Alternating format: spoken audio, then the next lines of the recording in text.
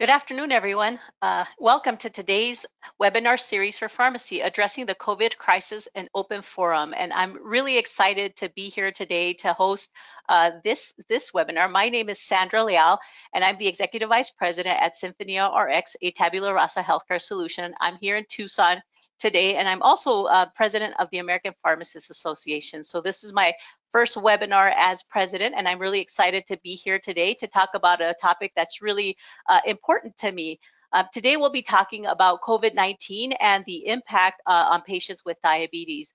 So we'll be talking about medication management, we'll be talking about access to care, vaccine eligibility, and then lifestyle issues associated with diabetes and COVID. So hopefully you'll hear from an incredible couple of speakers that we have that have joined us this morning. So I'm excited to share with you that we have Diana Isaacs. She is a PharmD board certified pharmacist. She is also a certified diabetes care and education specialist. That's the new acronym for CDE. Diana is great. She is incredibly phenomenal, has a ton of experience in diabetes, and I'm happy to follow her on social media because she does a lot of work to promote the role of pharmacists in diabetes management and care. But let me read a little bit about her. She is an endocrinology clinical pharmacy specialist and remote monitoring and CGM program coordinator at the Cleveland Clinic Diabetes Center. She holds board certifications in pharmacotherapy, ambulatory care, advanced diabetes management, and is involved in several national associations representing pharmacy and diabetes. So it's a pleasure to have her this morning joining us to address some of the concerns around diabetes and COVID. We also have with us this morning Tammy Lopez. She is a pharmacy manager and clinical program coordinator at Maxwell National Pharmacy Services and is a clinical associate professor at my alma mater, the University of Colorado Skaggs School of Pharmacy and Pharmaceutical Sciences. She is also the owner and CEO of Life Engagement Achieves Purpose Leap Functional Medicine, a company that helps patients achieve their health goals by getting to the root cause of their disease or health issues, including triggers such as poor nutrition and lifestyle factors. So these are a couple of wonderful clinicians that have a lot of experience managing diabetes. We also have our subject matter experts. These are our staff here at APhA. Mitch Rothholz, he's the Chief of Governance and State Affiliates. He is also the APhA Executive Director of the APhA Foundation, and he has a long history of working as our APhA vaccine experts with a lot of relationships with organizations like the CDC. Our next guest is Dan Zlot. He's the SVP of Education and Business Development at APhA, and he brings over 10 years of experience working at the NIH. He has a lot of experience in oncology and infectious disease, and I'm sure you've been following some of his educational information series on COVID vaccines and anything related to research related to COVID. So welcome, Dan. We also have Elisa Bernstein. She's our SVP for Pharmacy Practice and Government Affairs. She also brings 30 years of experience working with the FDA, and she will be giving us an update towards the end of this session, talking about updates related to APhA and governance. So let me review a little bit on the format for today's webinar. We will go through the introductions, and then at about 1:05, we're going to have an interview with Diana and Tammy, and they'll share a little bit about their experiences. We will then at 1:25 have an open forum where we want to hear your questions and your thoughts around anything that you're hearing or just concerns that you've been experiencing within your own practice related to patients with diabetes. And we know that about 1 in 10 Americans have diabetes, so this is a condition that we see often in our practices. So it's going to be great to have these two speakers share their experience, and hopefully you can add to that dialogue when we get to that point. At 1:50, we will have Elisa Bernstein give us an update on things going on with APhA, and then we'll share some additional resources and information throughout the session. So as we go on, I wanted to point out that we have a question field on the right-hand side of your screen. Please feel free to go to that question area and either add comments or questions, and we will try to get through them as we're having the discussion, or in the open question and answer dialogue. There's also a great handout that is included that you can download. There are a lot of links in there, a ton of resources to reference back after this session, and some live links that you can connect through with a handout. So hopefully that'll be a good resource to you post town hall. This session will be recorded and it will be posted at the APhA Resource Center, so you can always go back and look at it anytime later for any information that you find. Right. So let's go ahead and get started with a discussion with Diana and Tammy. I'm going to ask them to light up their video here so we can meet them.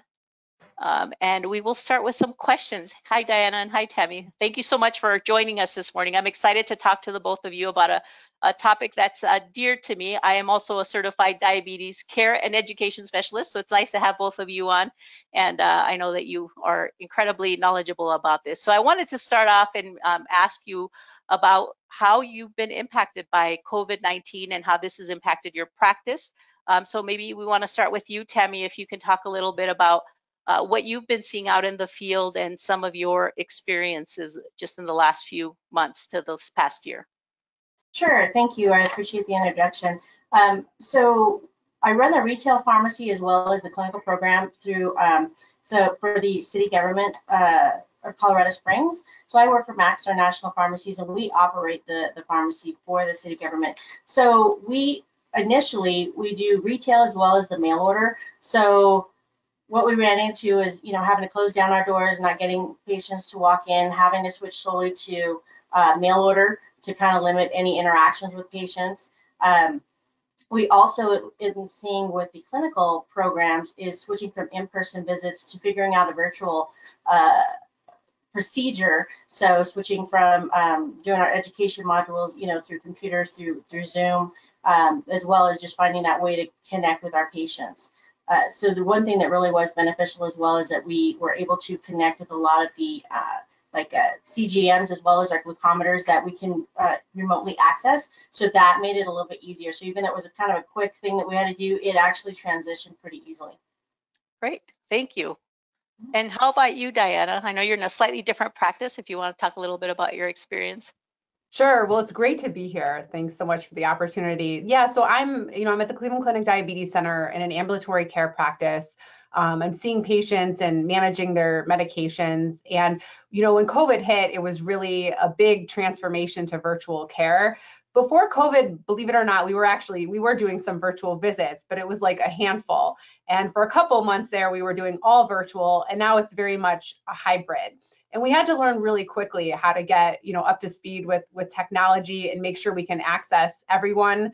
And, we've expanded a lot with the use of glucose monitoring, whether that's Bluetooth connected meters or, continuous glucose meters with the mobile apps, but figuring out how can we get data, because it's really hard to do a virtual visit if you have no data and no information.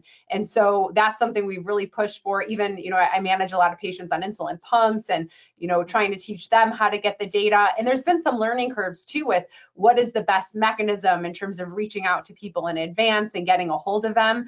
Earlier in COVID, it was kind of nice because everybody was home, so it was easier to get a hold of everyone. Now it's, sometimes people are more out and about, but we've also kind of transferred more to a hybrid model, so that's helped a bit too. That's very interesting. Yeah, I know. I've shared this during my presentation at APhA that my daughter was diagnosed with type 1 diabetes last February, so right before the pandemic, and it was quite interesting to try to access an endocrinologist, and we did it all remotely during this time. So it was really great from an access point of view, but some of the things that we were challenged with was getting labs because, we weren't going anywhere. We were trying to really stay away and not be exposing her or ourselves, especially with having type 1. We were concerned about the severity of that and potentially having COVID. Have you seen that be a concern with your patients? Have you seen them having either worse outcomes, or what kind of concerns have the patients expressed who you've been working with? Yeah, I can take this one. So some people have been really fearful to come in, and that's been a barrier because, for some people, I've been able to manage them pretty well with virtual visits, but some, it has been a struggle to get the data. And I really would like them to come in, and I worry so much about them because they're afraid to come in, and it's, or it's hard to get a hold of them. And so I think that has been a very real fear. I've tried to instill in people that we're probably, one of the safest places to be with all the protocols and everything. But I know people have been really afraid to get care during this time, and that we know can sometimes lead to worse outcomes. So that's been kind of one of the problematic things. But to your point, I've had stories also where, I actually, there's one patient I'm thinking of who was newly diagnosed. I think it was in March of last year. And, it was similar. He came into clinic, brand new type 1 diabetes, but then all of the care after that was virtual. And in fact, he lived 3 hours away. So that was also the added convenience. But actually, that case worked just so well. We had the connected data. We were really able to manage it very well, and he's doing tremendously. So I think I've seen kind of both sides of the coin. Yeah. And how about you, Tammy? How have you seen patients either respond positively, or had they had fear, access to medication issues, if you can share? Sure. So speaking to, not being able to go in to get labs and not being able to see their doctor, we really didn't have any updated A1Cs, and we couldn't do them in office because our building was closed. So what we did find, though, with transitioning patients, those who aren't already on like a glucometer that we were able to remotely access, we were able to get the Freestyle Libre sensors available to the patients at no charge. So we were able to start a lot more patients on that, get their information pretty readily. Also looking at those glucose management indicators, so at least we could say, okay, well, based on where you're currently at, this is where we could anticipate where your A1C is. In addition, with the patients who are on insulin pumps, we had a couple of people switching over, transitioning or upgrading to insulin pumps, doing insulin pump trainings virtually, which was a new thing as well. But being able to at least see where they're at, and knowing that even though, because we don't particularly bill for our services, so if we had somebody who had any issues, it's like, hey, can you pull up my information real quick? Let's do a quick phone call, especially if their blood sugar levels were high. Then, at least it was a little bit more accessible for the patient. But yes, they were not going to get their eye exam, dental exams. Obviously, that they couldn't, because a lot of places were closed. But that was one thing we struggled with that we usually track, is with the lab data. We did not have that available. In regards to, I'm sorry, what was the other question was? I'm trying to think of what the other question was. Oh, just anything, no, any suggestions that you had for patients, anything around access or availability of their insulin or? Well, and that was the other thing, I apologize. One thing that we did see initially is when we closed the pharmacy, we were not getting a readily available amount of Humalog. So that was our biggest issue. We were, having to fill a lot of albuterol scripts, and so we're running low on that, the Humalog. So at our pharmacy, we actually do the mail order. So our patients, type 1 patients, can get 3 months at a time. So we kind of had to allocate, giving a month at a time, making sure, staying on top, contacting our patients, seeing how much insulin that they had. Because we are a closed pharmacy, so we don't have just walk-in patients. So our customers are pretty regular. So staying on top of that, making sure what they had, what they needed. We don't have another nearby pharmacy in our state. We are a national pharmacy company. So we actually contacted one of our company affiliates in Houston, and they were able to order us a whole bunch to get them in so that we can be on top of our patients and making sure they're getting what they needed. Oh, that's great. Wow. Yeah, and I've seen so many pharmacists just having to do some incredible things to help their patients out and accommodate, access and shipping and answering questions. I want to go back to you, Diane. I know that you were talking a lot about remote monitoring within your practice, and I know there's a lot of interest for pharmacists that are on to know about what kind of opportunities are there for compensation for sustainability around monitoring patients. If you wanted to share your experience with that, because I know that's one of the key areas of your practice. Yeah, I'd love to. So yeah, one of the things we started at Cleveland Clinic in 2020 was our remote monitoring program. And, in this program, a bunch of kind of newer codes became available to be able to bill for these services. And we tried out basically, yeah, you can see the codes here. We tried them out. And so the ones I'm most familiar with that we use in my practice are the 99457 and the 99458. And typically I'm remote monitoring patients that have connected glucose meters, so typically Bluetooth meters, or patients with CGM. And it's been really great because now it's a way that I can kind of bill for the services I was in the past actually doing for free.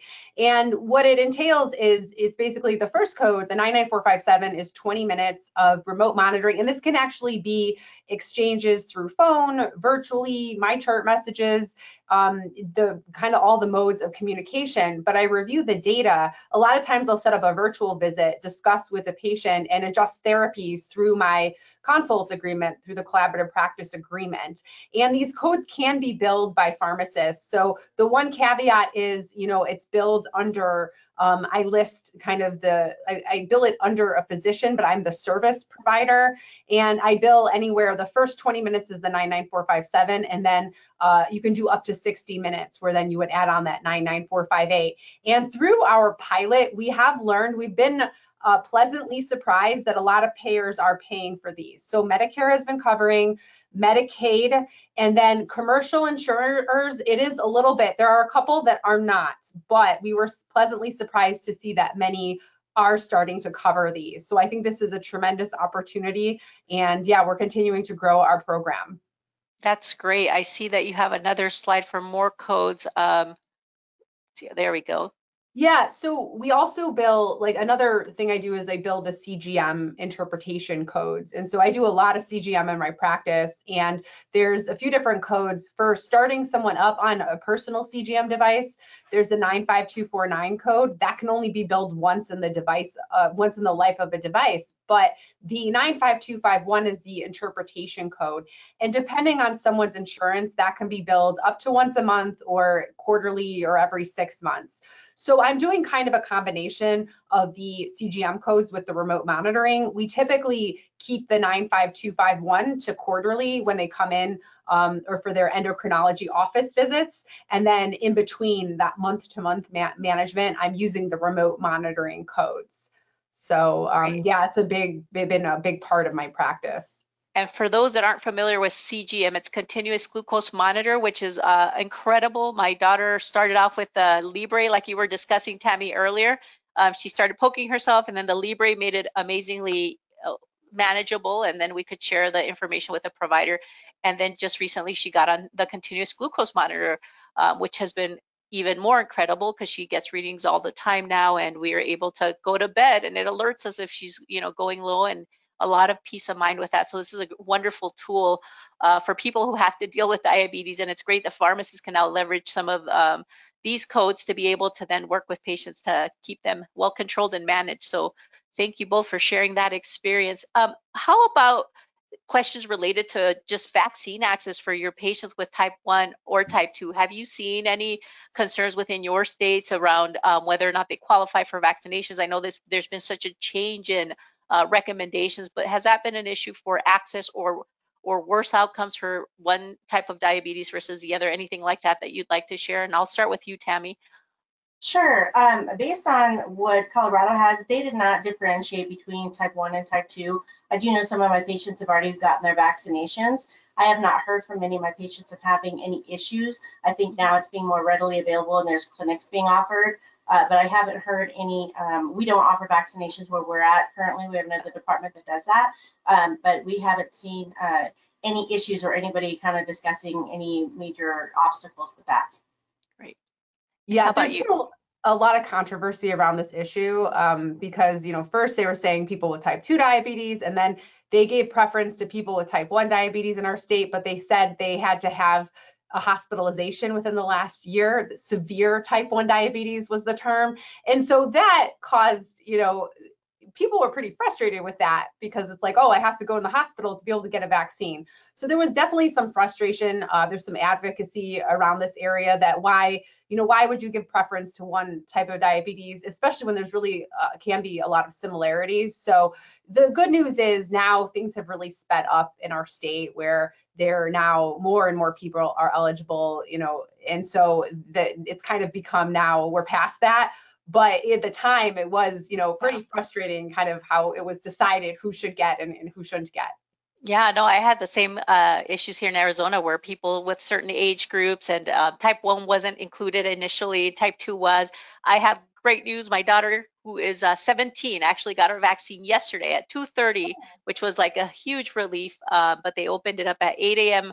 yesterday morning and she was able to get the vaccine. So now they're really just opening up to adults. Awesome. And I'm seeing more and more states, I think Texas and other states are now opening up to 16 and older. So that's great news. So we're starting to see that. Are you at all seeing any vaccine hesitancy among the patients that you're working with? Or any confidence with a vaccine issue or any hesitancy that you're noting with the populations that you're working with? Yeah, I mean, there definitely is some. I ask all my patients about it if they've been vaccinated because I want to open up that discussion and let them know I advocate they should get it. There is some hesitancy. Some people, through the process, they're skeptical, and so I just try to give them, the scientific facts about them, encourage them to get it. I am seeing that I feel like the vaccination rates are going up. People are starting to feel more comfortable as it's been around now for a few months, but yeah, there's still a lot of work to do to show people it's safe and to boost people's confidence in getting it. And not just the people with diabetes, but their family members. I have one patient, she's like pretty immunocompromised in addition to also having diabetes, and her spouse is so skeptical about getting the vaccine. And so, that's a case I'm working on, but we there's still a lot of work to do in this area. Yeah, absolutely. At our And go ahead. pharmacy, yeah, we have a lot of first responders. So majority of our patients are already getting their vaccination. We have, our police officers or firefighters. The ones that are not first responders, we kind of have about probably a 50-50. Some are already starting to get them. Some are hesitant, want to see a little bit more data to see, what's going on, hearing about, how sick they can get on possibly on any particular shot. So it is building up, and I think people are feeling a little bit more comfortable. But I think what they would really like to do is just kind of be able to have more of that ease of being out in public and not have to take as many precautions if they do get that vaccination. No, absolutely. And talking about being out there in lifestyle, how has the pandemic impacted your patients regarding lifestyle management and nutrition? Have you seen anything related to, access to food issues or exercise issues during the pandemic that you've started to talk to your patients about? Yeah, initially when everything happened, including myself, when everything happened, it was what can you find? And the biggest thing was, processed food, something that, that was on the shelf because all the produce and meat and everything was gone. So initially, yes, it was a big obstacle for my patients. And it was like, okay, how can you manage? Let's just kind of look at carbs, counting carbs, trying to manage with their nutrition. As far as exercise, people not going to the gym. It's like, okay, we get outside. We did have some patients that, we do our quarterly calls. I've had some patients that were like, I haven't even gotten out of the house in 3 months. I'm like, get out, get some air, take your precautions, but get out and get some air. And really, we did a lot of focus on stress management. We focused on our education modules doing 6-day guidelines. It's like, okay, if you're going to get sick, this is what you do. Make sure you have all that you need. Type 1 as well as type 2. But as far as the nutrition, yes, it was a big factor in seeing in the blood glucose readings when we were able to access them, that effect on their levels. As the time has gone by, it's been a little bit better, and nutrition, as far as foods being readily accessible. And I think a lot more people, now that they've been home, are focusing on their health and really getting out. And it's like, okay, if they have to work from home, getting out, exercising, and focusing on their health, being with their family. So in a way, it's kind of it's been helpful to some people in some ways, towards the end. But we are seeing more of a balance now that it's on the latter part. And Diana, I know that when we were talking in our planning session, you mentioned people had lost a lot of their health insurance because of, loss of jobs. How has that impacted your population as far as access to their supplies, their meters, or sensors? Have you seen a lot of that? Has that gotten a little bit better? If you wanted to comment on that. Yeah, so right, a lot of people lost their jobs, and then with that they lost their health insurance, and so they had to really scramble to figure out what medications to switch to while they're trying to see if they're eligible maybe for Medicaid or Medicare. And so that really was very tough, and trying to navigate, okay, what cost savings programs are there you know, fortunately there are some good ones for insulin for people that have lost their insurance, but definitely, and the problem is some people didn't come in right away or didn't contact me right away. So I was able to help them, but some of them went like a month without medication. And so it like breaks your heart that, you know, they're sitting there with really high glucose levels. And so that I've definitely seen a lot of that. And then I also just wanted to comment on, you know, I've seen a lot of the things Tammy's seen too. The exercise, especially in our area in Ohio. I mean, we had a pretty rough winter. It was really icy out. And so either with the gyms closed or now the gyms are open, but people don't really feel comfortable going to the gyms. And so that's been really tough. People have not been getting the physical activity. And so that has just been a real challenge, trying to figure out how to squeeze that in with not having the same resources that we're all used to having. Well, I'm glad you mentioned that about, you know, just the help that you can offer patients, especially if they have any break in care or they're having challenges with their health insurance, or the information around lifestyle and education. I always think that pharmacists play such a significant role in public health and addressing social determinants of health. And I know that both of you are phenomenal resources to patients. And I know a lot of people on the call that are seeing patients are sometimes the primary access point for information and advocacy and getting people back on track when they have any bumps in the road there. I know we're going to go into the question and answer sessions from the audience here. I did want to mention a resource that APhA put together because there's a lot of interest that I'm seeing on continuous glucose monitoring. It's a resource called, let's see, Personal Continuous Glucose Monitoring Implementation Playbook. So this resource was put together in collaboration with ADCES, APhA, and the APhA Foundation. And it is in the handout. There's a link to download it, and it gives a lot of information around a step-by-step approach to implement CMG, so continuous glucose monitoring, additional resources, and latest research on that. So hopefully you find that of interest and useful as you're trying to go through your practice and potentially consider this as an opportunity. I also wanted to highlight that we have a section interest group on diabetes management. So if you are very interested in this topic, please join. They're actually recruiting right now for membership for these different groups. The application is due April 12th, but it is a number of different SIGs. One of them happens to be diabetes management, but there's one on medication management, immunization, care for the underserved, public health. So a lot of really great topics there. And there's information around policy, share best practices, different things. And you can tap into wonderful resources like Diana and Tammy, who actually, I saw, Diana, you posted recently some information there in one of the recent posts on Engage. So thank you for doing that. So we will now go to the open forum discussion and see what comments, questions, and feedback is coming through and see what we can answer for you.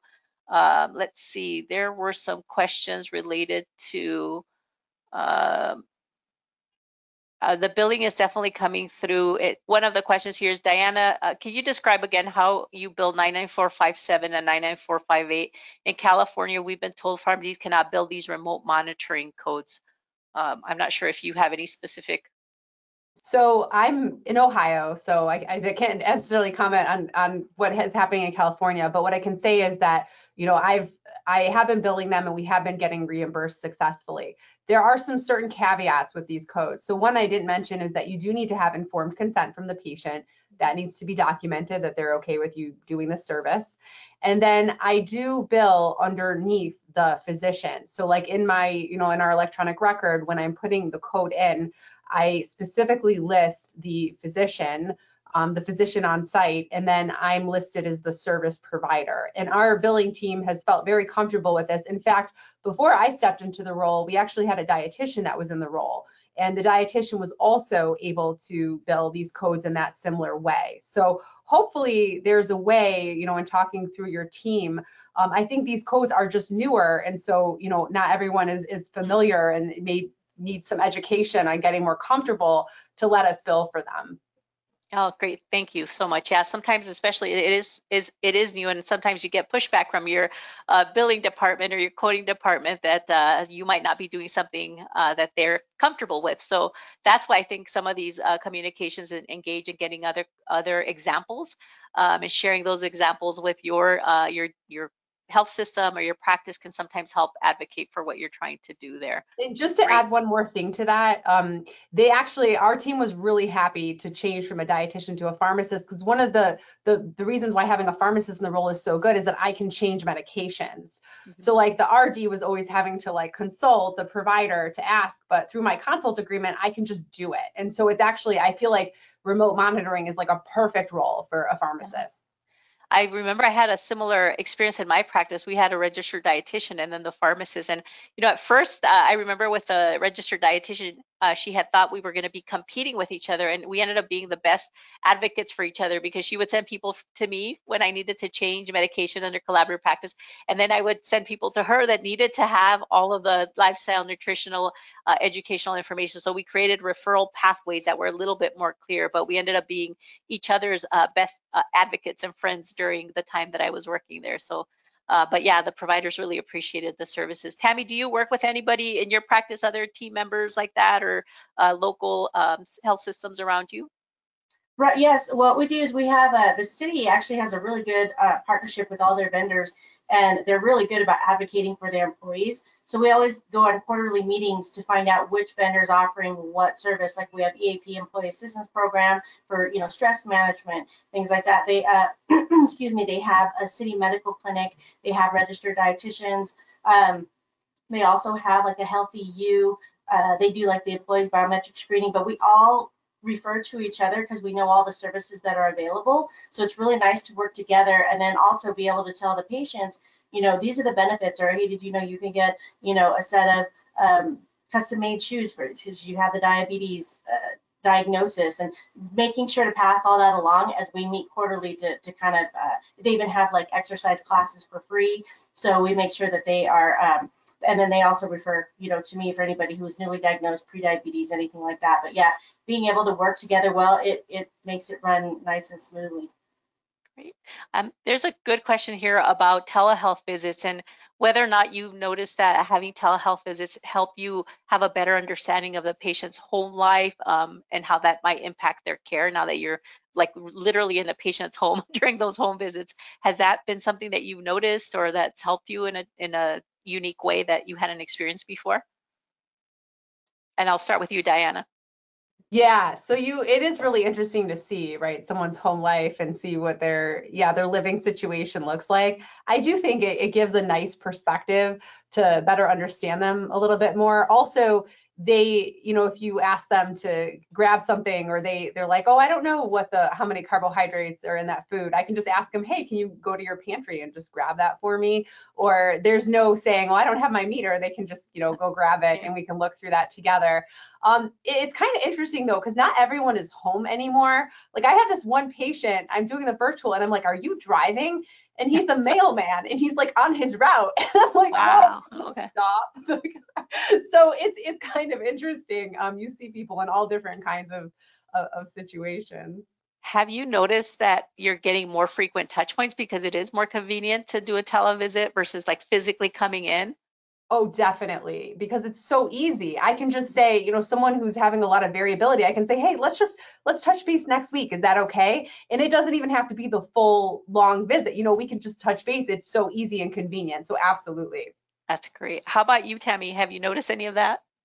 Yes, well, and I agree with being able to, it seems to be more, the patients are more readily accessible because yes, they're at home, and you get more people show up for their visits. But as far as being able to see them in their own comfort level, it does help. But like, it's just funny that she says that about like, what are they eating? Yes, they go grab the food, and it's like, oh, it's right here, instead of like, I don't know how many carbs it is, or or just seeing even what they're doing. Some have showed me like, oh, these are the exercise things I'm doing, the exercise equipment, so you kind of get a better understanding of what they're doing, and being able to offer suggestions to anything. But we find that it's kind of been a little easier. But yes, now more people are not at home. Now we're doing the hybrid similar to what Diana is doing. Like, they're welcome to come in now, or some are still working from home. So we're kind of doing both aspects of it. But we find that patients are more, I don't know if it's necessarily more open, because they're pretty open here too, but just like they're in their comfort home, comfort level at home, and then just able to kind of share more and get more in depth on conversations instead of being rushed to get the next patient out. So it's more time. Oh, Do you, either of you do group visits? I was just curious about like the DSM team group visits, if that's improved people coming like through Zoom classes instead of face to face, because that's been hard to fill those classes sometimes. Have you had any experience with that? Yeah, so we actually started a gestational diabetes shared medical appointment that's all virtual, and that's gone really, really well. It's through a collaboration we have with our maternal fetal medicine. And so in that we have a pharmacist, dietitian, and then the physician. And we've been doing up to 6 patients. We're probably going to increase it, but it's been really, really great. And we do, because we have so many new diagnosed gestational diabetes like patients. So we do all the education virtually. Our MFM provider actually takes them out like for 10 minutes to do like a one-on-one virtual session. And then we're providing like all the education for this new diagnosis. And so we found that that's worked really well. I think group virtual classes, especially like on a good platform like Zoom, assuming it's HIPAA compliant and everything, is really can really be great and convenient for people. Yeah, I saw that there was some language to actually include pharmacists for DSMT and telehealth recognition there too in the last few months. So that's really exciting progress to include pharmacists as part of that, and hopefully that continues post-pandemic. So I appreciate that.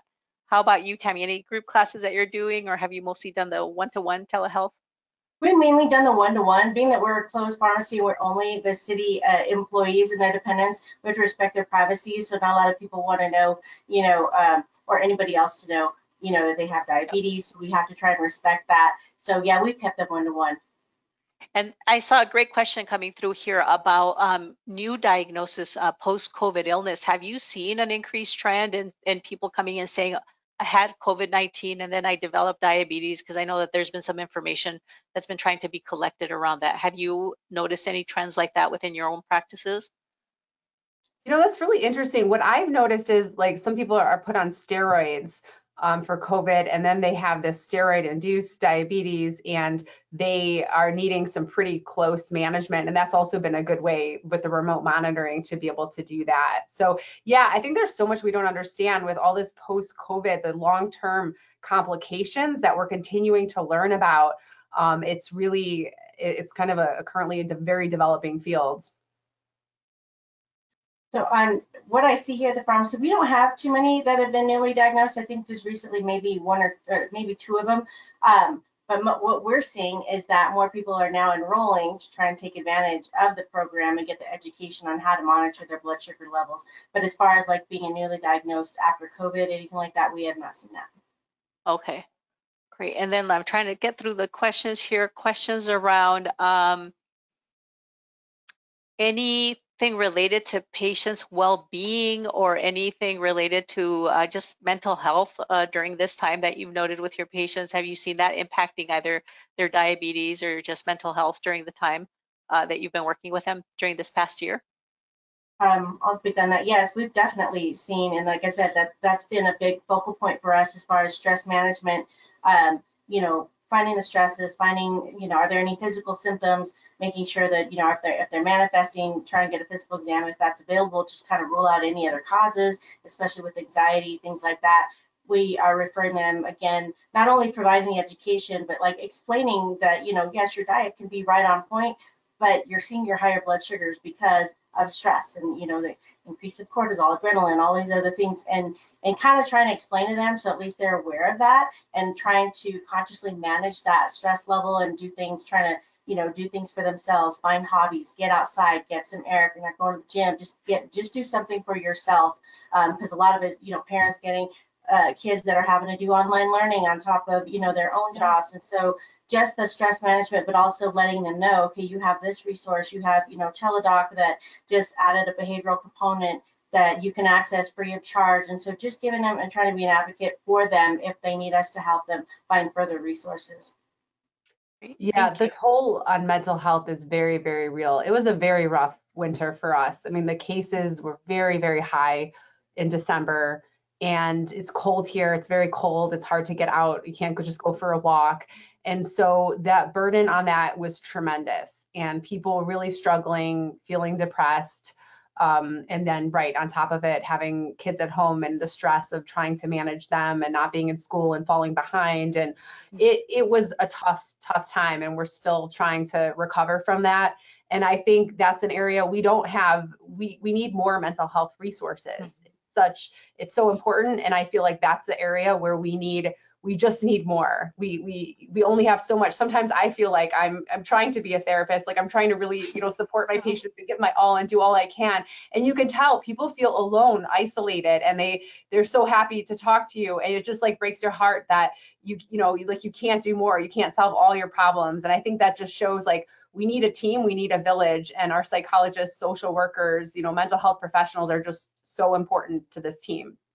Oh, I know. We've been experiencing something similar. We do telehealth where I work here with Tabula Rasa, and we do comprehensive med reviews. So we proactively call people, and it's to do a med review, and you end up just identifying so many issues around anxiety, depression, isolation.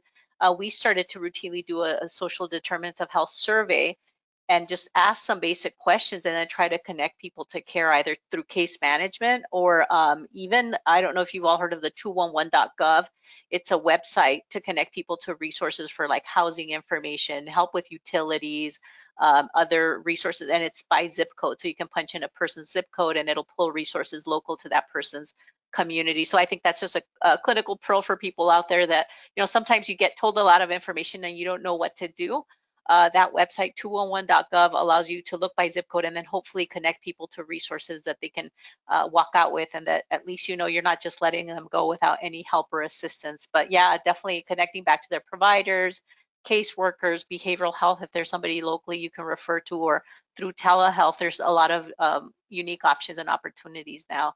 And a couple more questions here as it relates to visits. Have you seen with telehealth that you were seeing more participation from family members or, wives, husbands, local coaches, things like that within the visits that you're seeing more than one person on your visit, or are you still mostly the patient and you directly?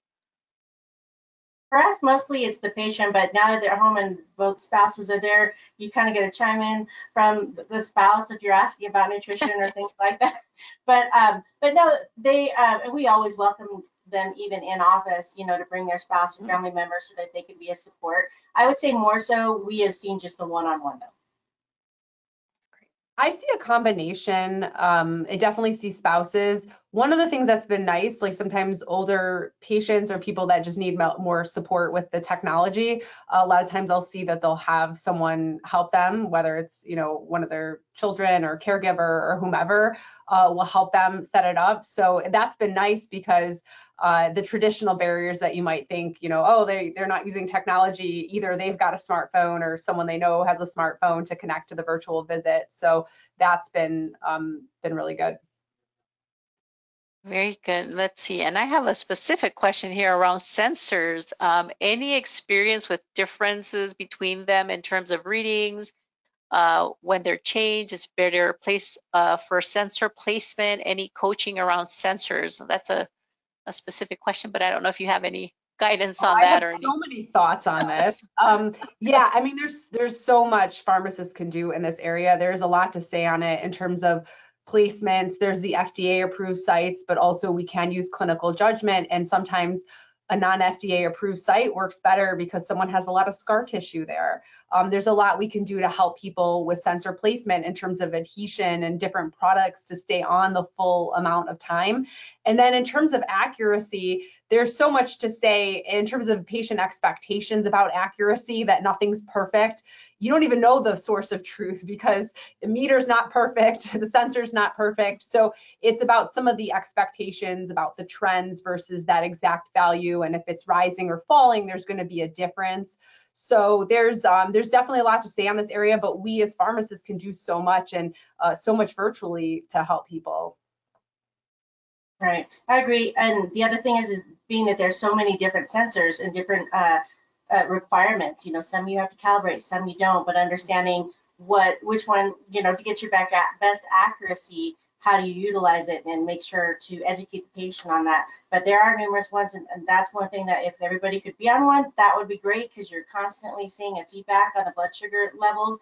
The patients that we switched over, like our type 2 patients, that once we got the Freestyle Libres covered, just like in heaven, as far as like, oh my gosh, I can see now, now I eat this and I thought it usually would affect my blood sugar, and it really didn't, but this other food that I thought, didn't actually did. So it really gives that feedback, as well as, overnight. And those mostly with our type 2s. Type 1s, we are able to see what's going on, stress levels, things like that. But again, it really depends on which sensor, as far as like accuracy, things like that. There's different things that come into play to make sure that you're getting as accurate as possible. Like you said, they are different. So, well, and no, one that's of the great. things like I've been struggling with, so like with speaking of Freestyle Libre, there's the original 14-day, and then there's the Libre 2. So the Libre 2 is more accurate and it has alarms, which is great, but it doesn't have a mobile app right now. So it's like, okay, do I want my patient to be on this, better, more accurate device, or do I want to be able to see the data? Because if they can use the mobile app, then it's really easy to get them connected. So that's been one of the challenges, I guess, with people using that specific device. That's where I think they need more patient, participation, so that they can tell you what things would really help them out. I think all of these devices are good to some degree, and then there's always something you could do better. But I love it. I love it. I'm loving the fact that you have this experience here. This is a great question. I think this is a really, really good question. Any authorizations during COVID that you have now that you would want to retain post-pandemic, or do you feel like you have the things that are going to continue? Anything that you've gained during the pandemic, any flexibilities in your practice that you want to continue to see? Well, I think being able to bill DSMES virtually is really important and necessary, and I sure hope that continues. And during COVID, that's expanded to allow both nurses and pharmacists to be able to do that. So I really truly hope that continues. Also, I mean, there's some confusion with this, but depending who you ask, there were some loosening restrictions for Medicare patients to get CGM. And so I would love if things like that could continue to be relaxed to allow more access for people. Great. And how about you, Tammy? Have you noticed anything from COVID that you want to retain post-pandemic? I think just the ability to continue to do virtual visits. I think that we get more our visits in. If somebody can't make it in, at least they have an option. If they can't make it, we're in a downtown area, and if someone's working from home, it's more convenient for them. As far as anything major that has changed, I mean, we're able to transition. Nothing as far as any requirements or any other protocols that we necessarily have changed that were anything majorly different that we had to get approval for or anything like that. So I think mainly just having that virtual ability, and again, with having the remote access to their glucometer, meters, sensors, anything like that, makes it so much easier to manage a patient. Great. And I think this will be our last question here. I think it's a good one to finish up with. You've been super helpful and wonderful information that you've shared, but any pearls to community providers on how they can best meet the needs of the patients with diabetes who are dealing with COVID or during this COVID time? Any practice pearls, anything you think is something that they can take with them?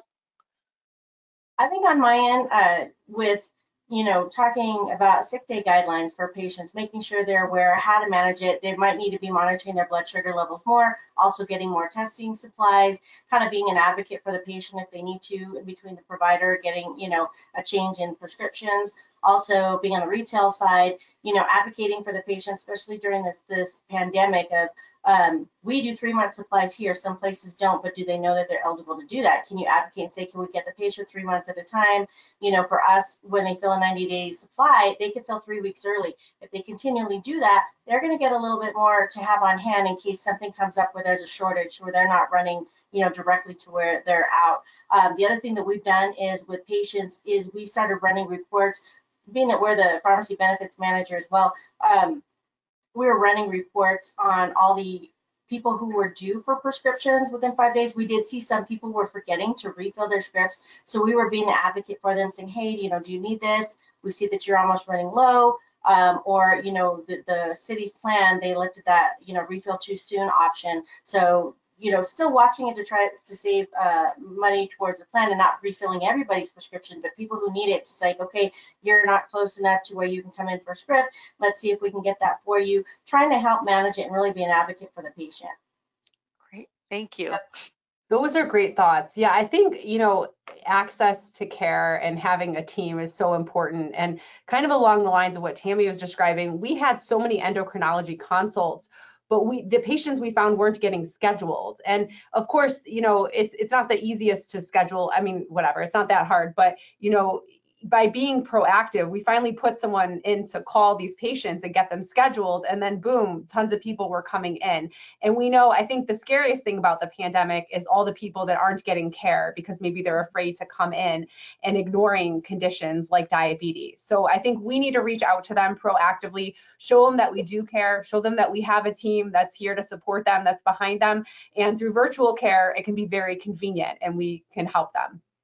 Absolutely. I 100% echo that. I think people are concerned, are afraid. A lot of people delayed things. I know I personally delayed my own eye appointment and my dental visit until I was vaccinated. And I can't imagine, what people are doing. Labs too, people delaying labs. And so the deferred maintenance, we're definitely going to have to be very helpful in helping people catch up. I'm super excited that pharmacists can now vaccinate kids between 3 and 18 to hopefully catch up and triage and get people back to care. So I want to thank both of you for your time this morning. You've been phenomenal. You're great. Hopefully we can continue to connect with you on Engage and all these other opportunities with the SIGs. But thank you so much for your time this morning. I appreciate everything that you do, and I'm sure your patients do also. So with that, we're going to transition over to Elisa Bernstein, who's going to give us an update on what's going on with APhA and what's coming up. Hi, thank you. And thanks, Diana and Tammy. That was fabulous. That was very great. A lot of really good, useful, practical information. So what I'm going to share now is what's been happening. There's always new information coming from the Hill and from the regulatory agencies. And so I'm just going to give you some of the two most recent issues that have been happening, and very excited to share, if you haven't heard already, that CMS doubled roughly the payment for COVID-19 vaccine administration. So before, depending on if it was a 2-dose series, the first dose was a lower payment reimbursement rate, and the second was higher. The reasoning for that was more or less to encourage and incentivize and to help get patients in for the second dose. Now that there is a single dose vaccine out, it's really time to level the playing field. A jab is a jab. And so what CMS did is they actually said, all right, we're going to pay roughly $40 for each administration. It'll vary a little bit depending on the geographic location and adjustments, but whether it's a single dose or multi-dose, each injection and administration is going to be paid out at about $40. That's great news for Medicare. For Medicaid, CMS has said to incentivize states that they'll pay 100% of the state-determined vaccine administration rate. So states are starting to work on getting some amendments, and so that they can up the rate and include pharmacists as well. Private plans are also it's up to them, but CMS said that they'll work with private plans in order to try and get some equity in the reimbursement. So all good news. It's important, though, that you tell your patients and remind them that they need to bring their red, white, and blue Medicare card so that the payment can be billed appropriately to Medicare Part B. So let's go to the next slide. This is all immunization vaccine related this week, because isn't that what it's all about right now? Also last week, APhA, or not APhA, HHS expanded the authority and added they passed another amendment to the PrEP Act, which is a Public Readiness and Emergency Preparedness Act. This is the act that has been used by HHS to increase authority of pharmacists and other healthcare professionals to do more things and preempt states with respect to scope of practice. And it also provides liability protection. What they did last week is, and this is something that APhA had called for and worked with HHS on, and that is expanding it for retired and inactive pharmacists and pharmacy interns who have been licensed and actively within the last 5 years. This helps retired pharmacists help jump in. The PrEP Act also authorized pharmacy students and interns and other healthcare professionals to, with appropriate training, to also jump in, and that students and interns can be supervised by other healthcare professionals as long as they're qualified. So this will help students and interns who are working at mass vaccination sites and don't necessarily have supervision of a pharmacist. So that's another great win for pharmacy student pharmacists and interns. So the chart here, though, if you're familiar, I hope you're all familiar with APHA's practice resources, Know the Facts. We have, actually, if you go back one, we have one specifically related to authority, the different authorities that HHS has granted under the PrEP Act. We will be posting an updated version tomorrow that includes this new information from the 7th Amendment of the PrEP Act that came out.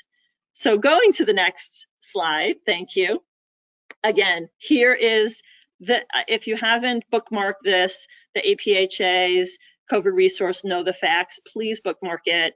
It's a wealth of information. We are constantly updating our resources as new information comes available. So we're just updated the COVID vaccine summary chart, which has in one document a comparison of all the 3 authorized vaccines. So check that out. And on the next slide, we'll just a reminder of our CE opportunities. We're bringing back and have brought back some of our 15 on 19. This is the short, quick CE in 15 minutes. And we also have a 1-hour new program with a really great overview of the Janssen vaccine. And I think I'm going to turn it back over to Sandra right now. So thank you. Thank you, Elisa. There's so much new information. Thank you for keeping us informed with the latest and greatest breaking information. So appreciate that. We do have a survey that we would love for you to complete. This is a survey that essentially addresses pharmacists' needs on assessment of diabetes equipment and technology. And there was a lot of questions around sensors and continuous glucose monitors. So if you could please take a few moments to complete this survey. There's a double win here. They're gaining information about pharmacist awareness and engagement with different diabetes technology.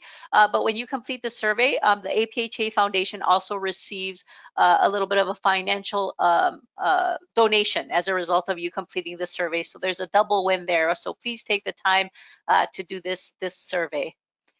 In the next slide, please.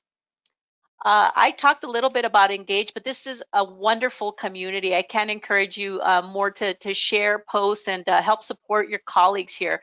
You get great information. I get the daily digest every morning and then the weekly digest in case I missed anything, but there's a lot of really good resources, webinars that are shared. They talk a lot about the SIGs and what they're working on, and you'll find colleagues like Tammy and Diana participating there also. So please post, share, support each other, and hopefully you can find some of the latest resources on COVID-19 or anything else that you're working on. So please join that. And the last slide today is a little bit of information on the next webinar, which will be on Thursday, April 8th. So this is going to be a CE, and it's going to be myths versus facts on vaccine hesitancy.